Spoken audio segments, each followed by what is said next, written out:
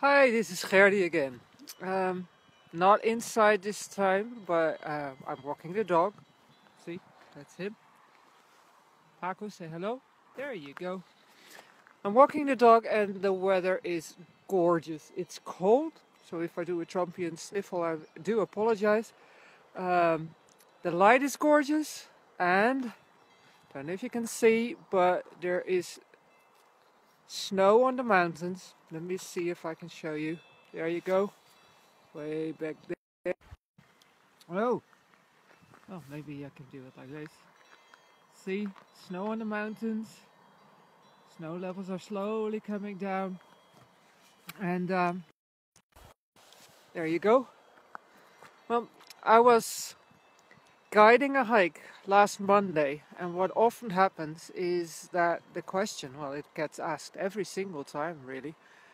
The question gets asked of me: how does someone from the Netherlands happen to live in Austria and become a mountain hiking guide?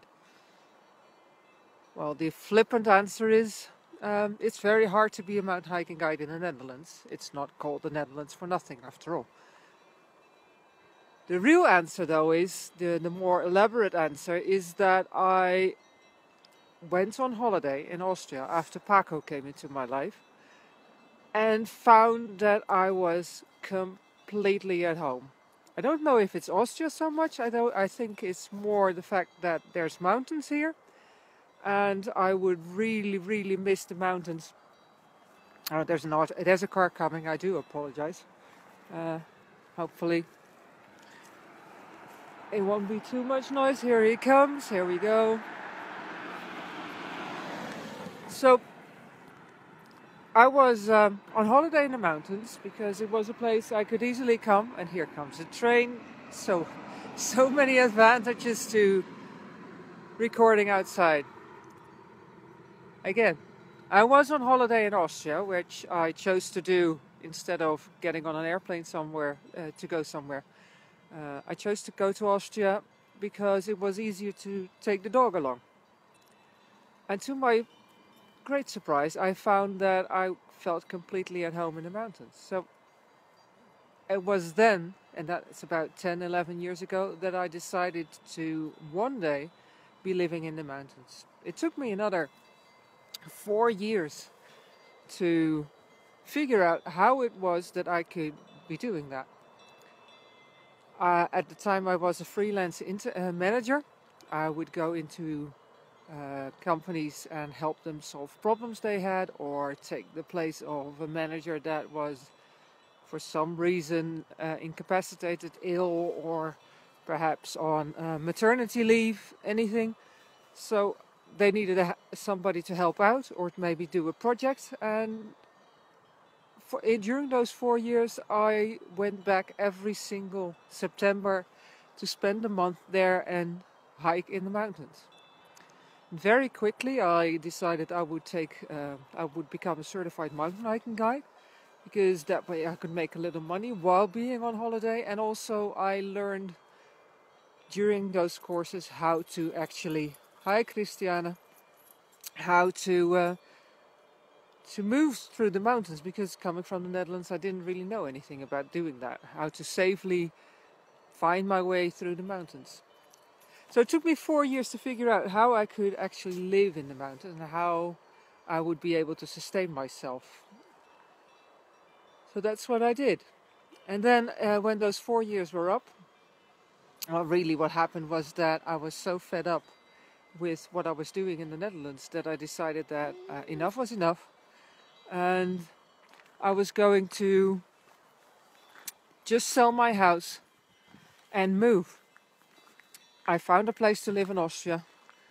I moved there, packed up the whole house, sold the house, packed up the dog, put him in a car, and left. That first year in Austria, I must say, I nearly celebrated my newfound liberty. I hiked a lot, and when the winter came, I started skiing. And after that, the next summer, I started working as a full-time guide, hiking guide, and servus, Christy. And then Winter came. I did a lot of skiing again, but I also started working as a taxi driver. Not the ideal job, but it brought in some money and helped me pay my bills. And it was the year after that that I started working as a ski instructor. And very quickly, really, the moment I moved to Austria, and even a couple of years before so, I decided that at some point I would be combining hiking with coaching. Because when going out in the mountains, I very quickly found that when you go there and you're hiking for something like 2-3 hours, conversations go much, much deeper than they do when you're just going out for a nice walk. So that's a little bit of background on me. I've been living in Austria in the mountains ever since.